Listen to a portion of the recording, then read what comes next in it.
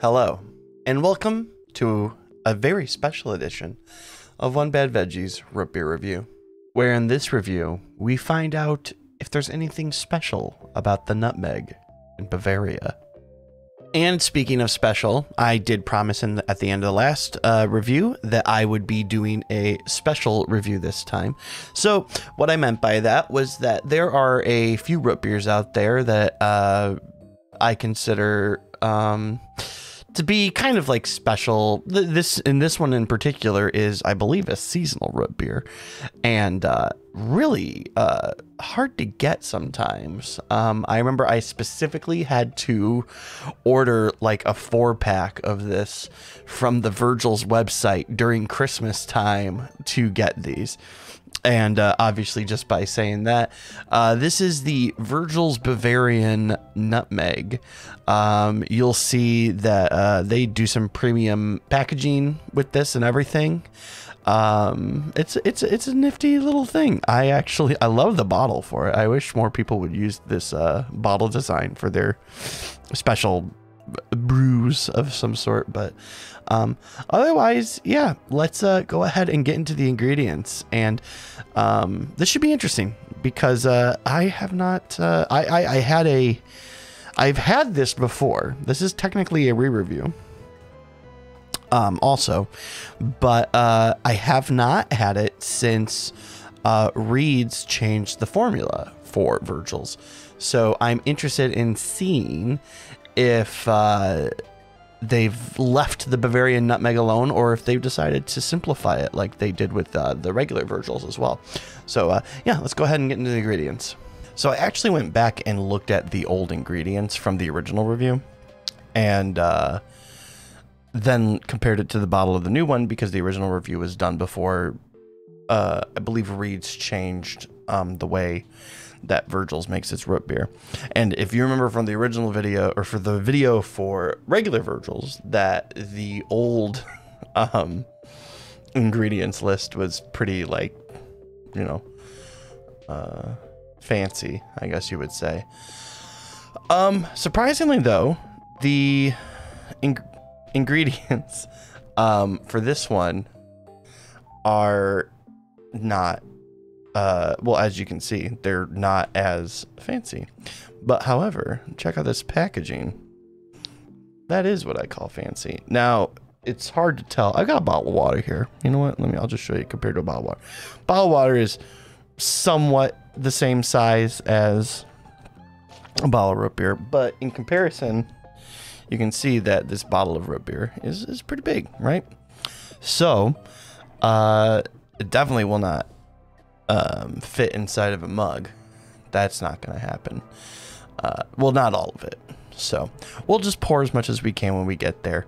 Anyway, so funny part is like, as fancy as the original Virgil's is, this one, even in the old review, has a very non-descriptive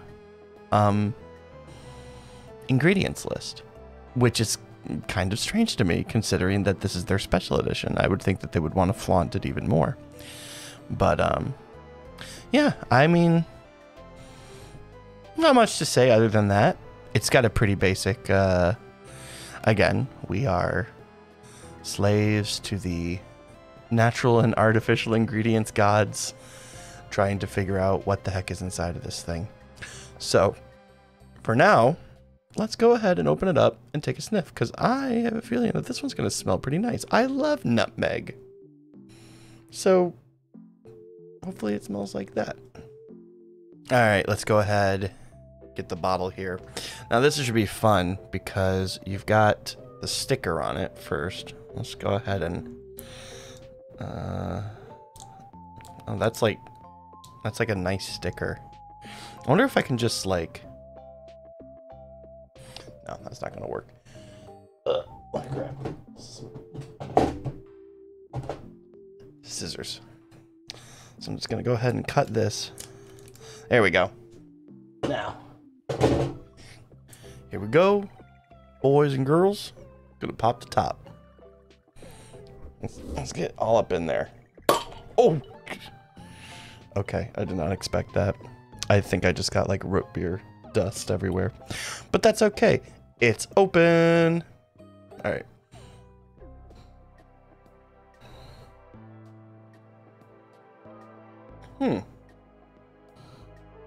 Well, you know, maybe I've been, and spoil's the wrong word, but maybe my expectations have been set to a different level now because of the butterscotch and maple root beers from Ramblin', where, you know, the smell that's on the label, or the flavor that's on the label, is basically the entire scent. Open this one up, smells like root beer. Don't have like a prevailing smell of nutmeg or anything like that, but also nutmeg is a much less active scent, I think, in things. I mean, you can kind of smell it in desserts and stuff like that, but you really taste it more than you smell it. So that's probably another reason why too. Hopefully I can taste it in this one. And so let's go ahead and pour this and see how, if it's got a nice frothy foam. And see how the foam tastes too. Maybe you can taste the nutmeg in the foam. That's been the prevalent way of getting those extra flavors out of it so far. So out of previous drinks, I should say. Anyway, yeah, let's go ahead and do that. If there's anything out there that's gonna like show you the size of this bottle, it's sitting it next to the trusty mug. You know, I mean, it's almost the size of the mug. Probably, you know, if you condense down the actual bottle top, it would probably be pretty close. Anyway, let's go ahead and pour this.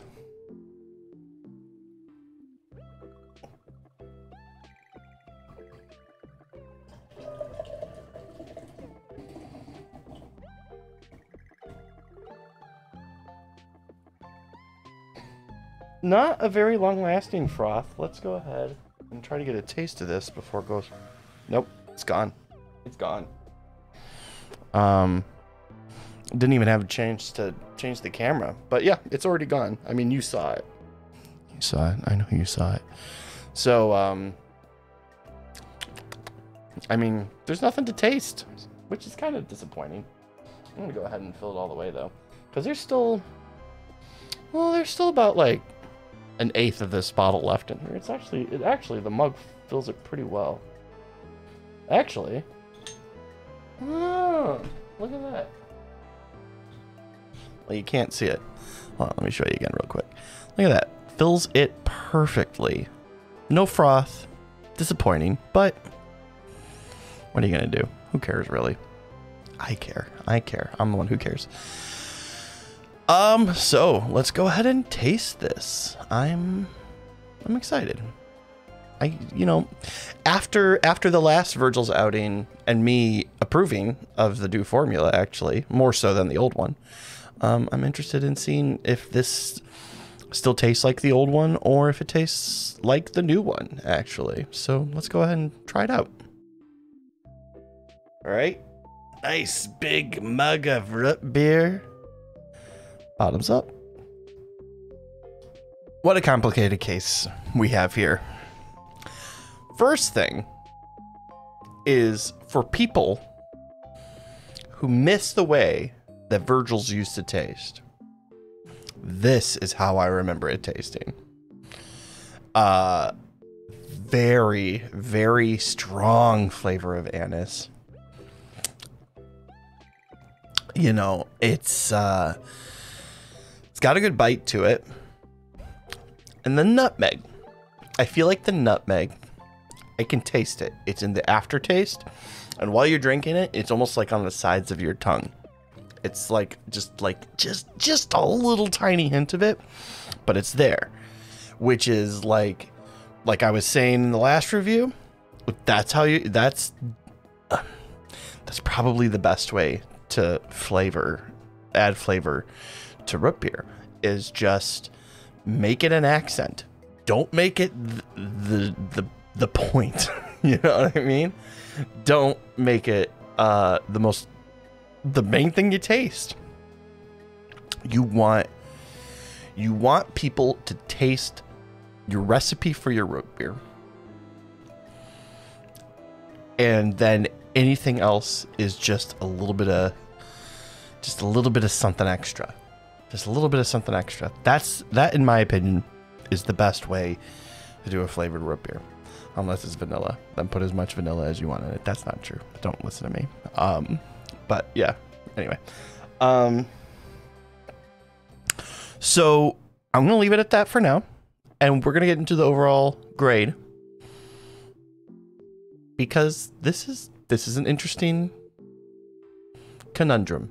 The problem I'm having is I've been vocal about me enjoying the sweeter, newer version of Virgil's rather than the old one. Because I'm not a big fan of licorice heavy root beers, which Virgil's always was.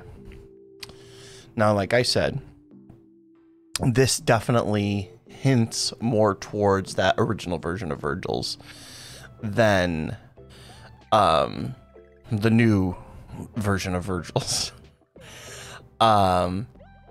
In fact, it's like this. The thing that about this is again, if you like Virgil's, the original Virgil's, you'll love this. This stuff is great. Not only that, but like I said, the accent of the nutmeg is actually it's a good thing. Like it's one of the more positive aspects that I found of this particular drink. However, seeing as I am not a big fan of Virgil's old recipe, I am personally going to give this a D, because I just was never a big fan of Virgil's.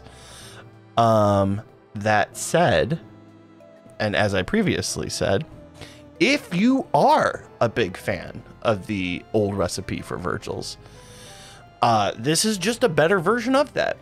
Assuming you enjoy the flavor of nutmeg at all.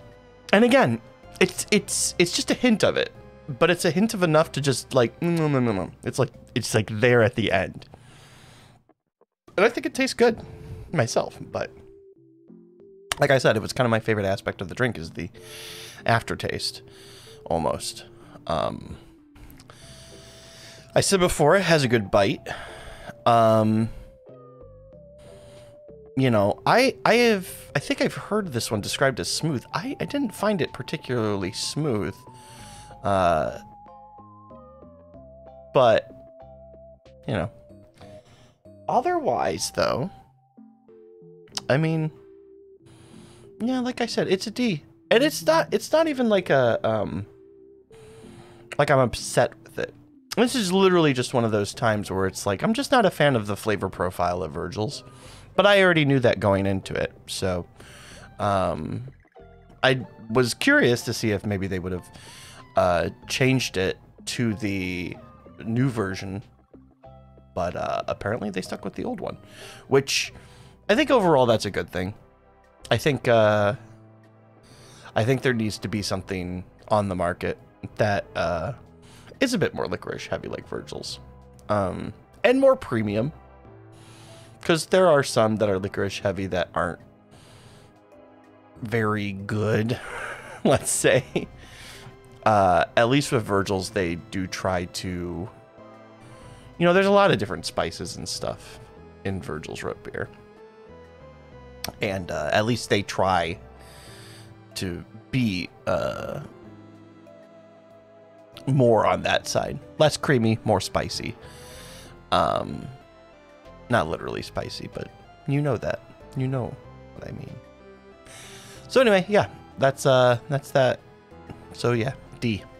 And that's it for this review. If you enjoyed it, go ahead and give a like. And if you enjoy other reviews, please feel free to give a subscribe as well, and especially comment. As you can see, I'm still in this camera view right now. I still haven't quite decided what I'm going to do with that. The lighting, I might change some of the lighting and stuff like that, because as you can see when I do this, I've got the ring lights right in my eyes, and it just looks funky. So I might get another ring light, put it over here. Anyway, you guys don't care about that stuff. You care about the root beer. So, that's it for now. And I hope you had a good time.